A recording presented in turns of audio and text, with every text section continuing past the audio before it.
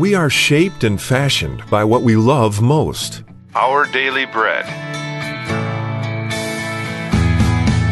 Today's encouragement from the Our Daily Bread devotional was written by Bill Crowder. In the 1920s, Bobby Jones dominated the golfing world, despite being an amateur. In one film about his life, Bobby Jones' Stroke of Genius, there's a scene where a professional golfer asks Bobby when is he going to quit being an amateur and grab for the money like everybody else does. Jones answers by explaining that the word amateur comes from the Latin amo, to love. His answer was clear. He played golf because he loved the game. Our motives, why we do what we do, make all the difference. This certainly applies to those who are followers of Jesus Christ. In his letter to the Corinthian church, Paul gives us an example of this.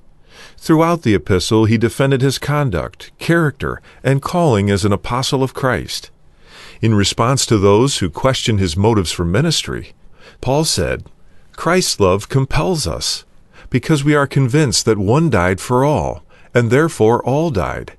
And he died for all, that those who live should no longer live for themselves, but for him who died for them and was raised again." Christ's love is the greatest of all motivators. It causes those who follow him to live for him, not for themselves.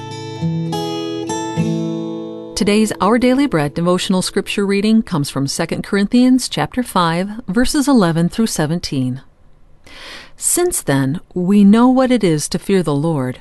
We try to persuade others. What we are is plain to God, and I hope it is also plain to your conscience.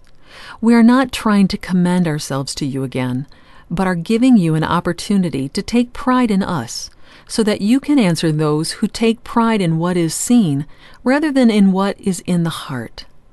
If we are out of our minds, as some say, it is for God. If we are in our right mind, it is for you.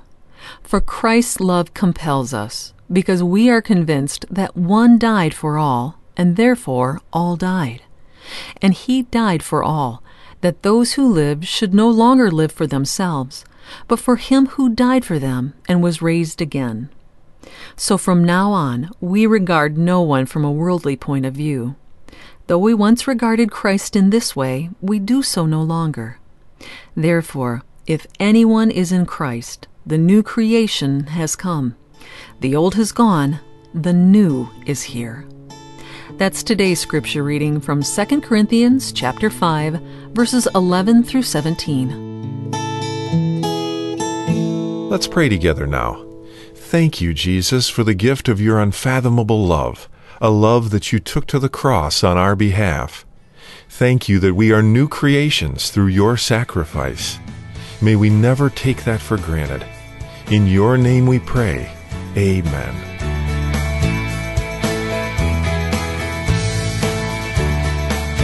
Have thoughts about what you've just heard?